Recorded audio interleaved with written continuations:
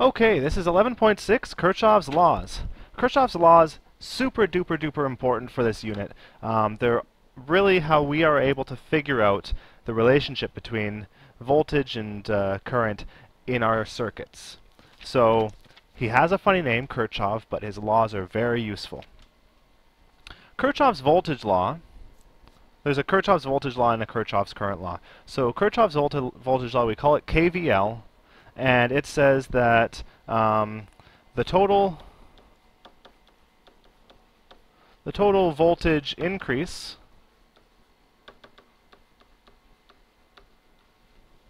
at the source is equal to the total voltage decrease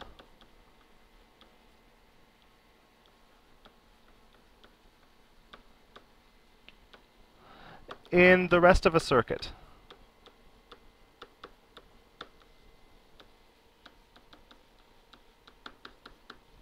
So what it means is when we have some circuit with a power supply and a bunch of light bulbs or whatever it is we have on our circuit, the voltage that we're gaining from the power supply is equal to the total amount of voltage being used by everything else. Okay, and I think that that makes a fair bit of sense, that law, but it becomes very useful for a few calculations. So the equation here is V series, the voltage for a series circuit is equal to V1 plus V2 plus V3, like this. And so that's the voltage at the source for a series circuit. So the source in a series circuit needs to be able to supply V1 plus V2 plus V3. And for a parallel circuit, the source is equal to V1, which is equal to V2, which is equal to V3, like this. And we'll just take a quick look at why that would be the case. So for our series circuit, we've got something like this. I've got my power supply here. And let's say I have one light bulb here, and I have another light bulb here, and we'll just say that that's my full circuit here. So this is the V series. That's how much my source needs to be giving in a series circuit. And here's V1, here's V2. So we're saying that V series has to add up to V1 plus V2. So V series equals V1 plus V2 in this case. Okay. And hopefully that one makes enough sense. The electrons have a certain amount of energy and it's spread out between V1 and V2. That's our series. For parallel, here's our parallel circuit. So I've got one bulb here, and I'll put a second bulb here, and I'll put one more, just for fun. Okay, there's my light bulbs. And this is my V parallel. I'm just going to put VP for now. And this is V1 on the first light bulb, V2, and V3.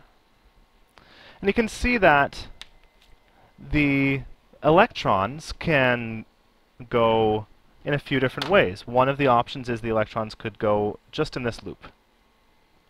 And they don't go down the other paths. That's one loop that it can do. The electrons could also do this loop, or they could do this loop. So there's sort of three options there, and you see that in each case, all the voltage needs to be up. If we have the parallel voltage, all of that voltage needs to be used up in that full path. So for the red guy, it only went through V1. That means that V1 needs to use all of that parallel voltage.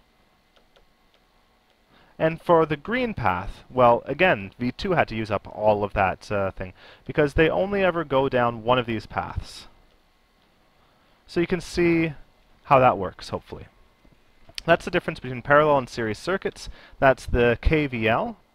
Now we also have Kirchhoff's current law, KCL, which is similar. And it says that the current entering a junction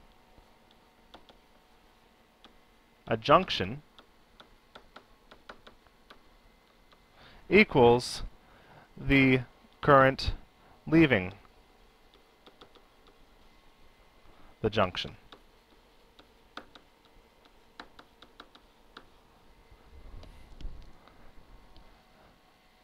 This is in a complete circuit.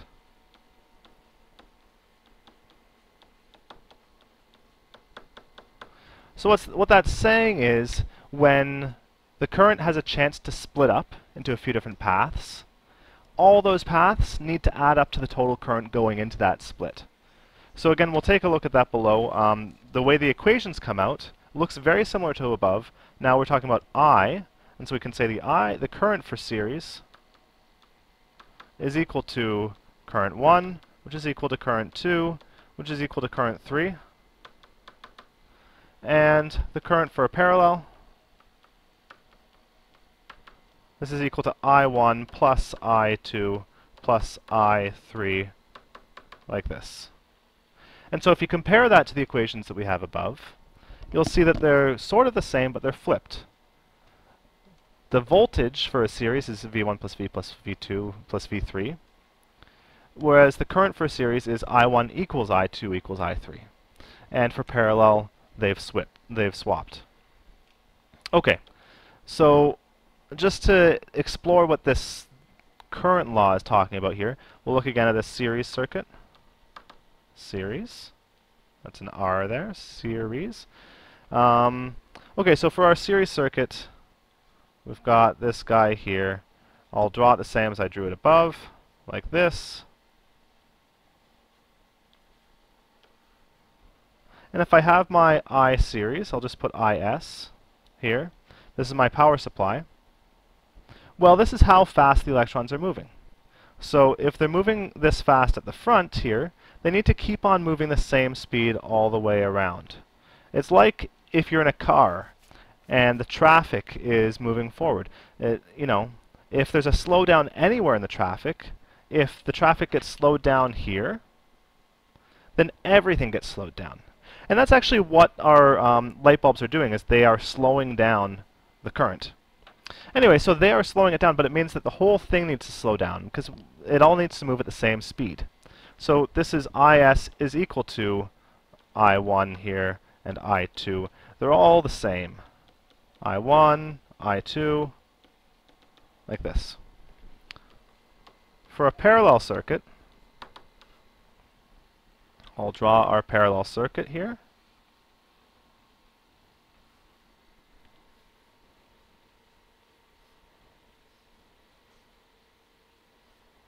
Like this. And what we have here, this is the IP for parallel. And you can see that at these junctions, this is a junction here, and this is another junction here, and this is another junction here. These are all junctions. And so it's saying that the total current going into the junction, well, here the current going in is IP. So this here is IP. That needs to equal the total current going out. So if this has, we've got some current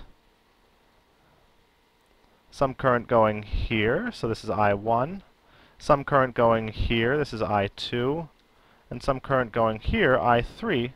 See how those are all branching off from this initial junction at the start here. So if it was IP at the front, well, I1 plus I2 plus I3 all need to add up to that total parallel current, because when we get back to here, it's coming back to IP. Because that's what the KCL is saying, is it's saying the total current when we leave this junction has to be equal to the total current when we come back. So, you can see then that the parallel needs to equal I1 plus I2 plus I3, like this. Okay, we'll try a couple problems involving these. So it says if a 6-volt battery with a 0.2 amps of current is connected to 3 identical light bulbs in series, what is the voltage and current of each light bulb? Okay, well, first we can use Well, we could use a few things here. We know the current, and we know the voltage. So, zero point 0.2 amps of current. I think this is a good place to start because we can say that this is a series circuit, so I series is equal to, if we look above, I1, which is equal to I2, which is equal to I3.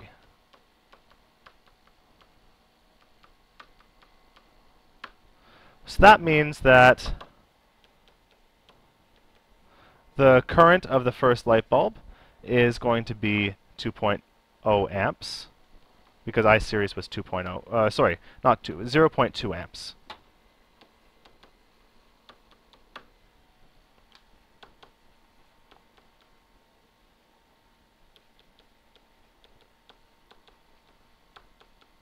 So all three of these are 0.2 amps. There we go. Now for the series voltage, V series is V1 plus V2 plus V3. And we also know from the question that it is 6.0 volts. Well, V1 and V2 and V3 are all the same voltage. We're told that the light bulbs are all the same. So that means that 6.0 volts is equal to 3V, where V is just the voltage of any of these guys. So therefore, V equals 6.0 over 3, 2.0 volts. So we can say, therefore, V1 equals 2.0 volts, V2 equals 2.0 volts, and V3 equals 2.0 volts. There we go. So we've used the series laws for that circuit. We'll go to the next page here. It says that if a 6.0 volt battery with a 0.3 amp of current is connected to 3 identical light bulbs in parallel, what is the voltage and current of each light bulb? Okay. Well, we know here V parallel equals V1 equals V2 equals V3, and we're told that the parallel voltage is 6.0 volts, so it means that all of these have 6.0 volts of potential difference. That's the V parallel, and now we want I parallel. This is I1 plus I2 plus I3. And we're told that this is 0.30 amps. Well, again, we've got 0.30 amps is equal to 3I, because again, our current is the same on all three of these guys. So we can find that I is equal to 0.3 over 3, which is equal to 0.10 amps. So there we have the voltage and the current of each of these again. Finally, analyze this mixed circuit. So mixed circuits are more fun because we combine series and parallel at the same time. Find each unknown voltage and current given the following information. V source is 40 volts. And I'm going to start putting this information right onto the picture because it helps to do that. So we've got 40 volts here. V1 is 10 volts. This is 10 volts. V3 is 20 volts. Good. I source is 0.4 amps. And I3 is 0.10 amps. Okay. So we have enough to work with here. The way I like to set these up is we've got 1, so we've got V1 and I1. So I'm looking at the first lamp. So we're going to say V1 equals I1 equals. 2, V2 equals and I2 equals. 3, V3 equals and I3 equals. 4,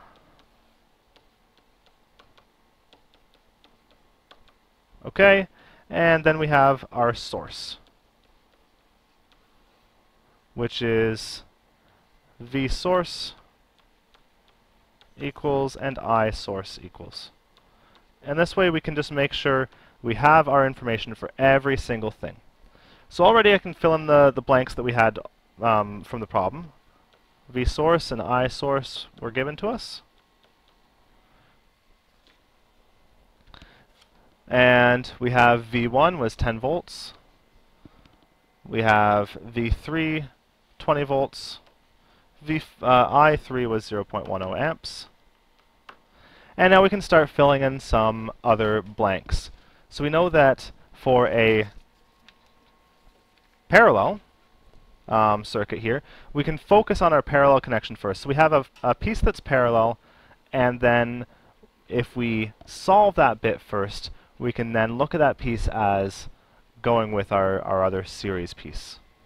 So it will be connected in series with this guy. Okay, so starting with our parallel here, lamp 4 has to have the same voltage as lamp 3. That's going by the Kirchhoff's voltage law. In a parallel circuit, lamp 4 has to have the same voltage. So we've got the same voltage here, 20 volts. Good. And we can do a few other things here.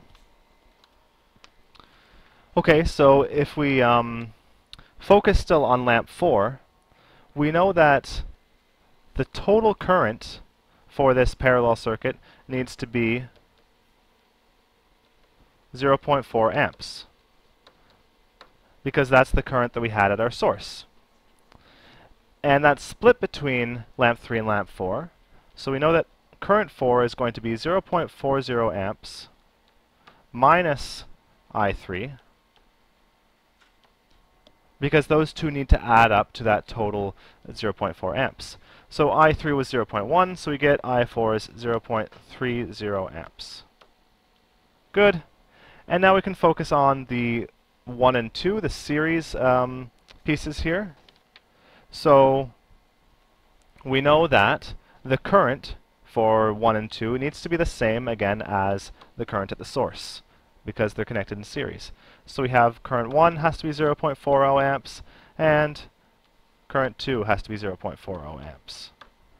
And the last piece that we have is that our total voltage, our 40 volts here, sorry, part of that is going to lamp 1, part of that is going to lamp 2, and part of that is going to the parallel circuit of 3 and 4. So that means V2 is equal to our total 40 volts minus V1 minus the voltage in 3 and 4. And so I can take the voltage of 3 or the voltage of 4. It's the same thing, because they're a parallel circuit there. They have to have the same one. So I'll do minus V3. So we have 40 minus 10 minus 20. We get 10 volts remaining for that guy. And now we're done. We have found all the different pieces.